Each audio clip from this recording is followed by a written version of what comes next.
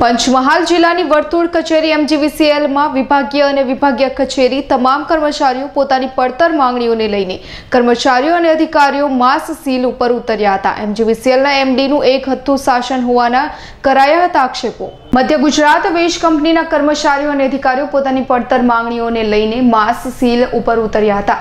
વીજ ગ્રાહકોને પોતાની ફરિયાદોને લઈને ભારે મુશ્કેલી વીજ ગ્રાહકો વીજ પુરવઠો ખોરવાઈ જતા વીજ કર્મીઓ દ્વારા માસ સીલને લઈને વીજ પુરવઠાની ફરિયાદનો નિકાલ ન કરતા ગ્રાહકોની કાળઝાળ ગરમીમાં બફાવવાનો વારો આવ્યો છે।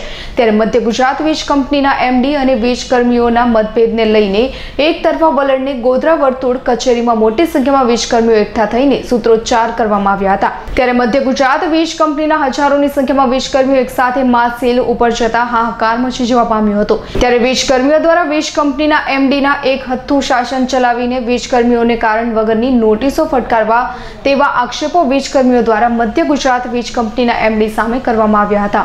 એક જેક કમિટી બની છે, જોઈન્ટ એક્શન કમિટી, જેની અંદર જીવીઆ એજીવિકાસનો સુપરવાઇઝર સ્ટાફ એસોસિએશન ઇન્વોલ્વ થઈ છે।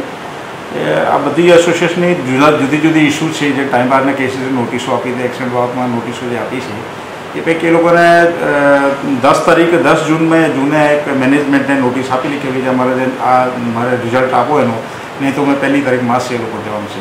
એ બેસ ઉપર આજે મેનેજમેન્ટમાં કોઈ વાટાઘાટા ચાલી રહી હતી, પણ ગઈકાલ સુધી કોઈ વાટાઘાટા નોર્મલાઇઝ થઈ નથી, જેના કારણે આજે લગભગ 3500 જેટલો સ્ટાફ જે છે આખા MGVCLમાં આજે માસ સેલ ઉપર છે।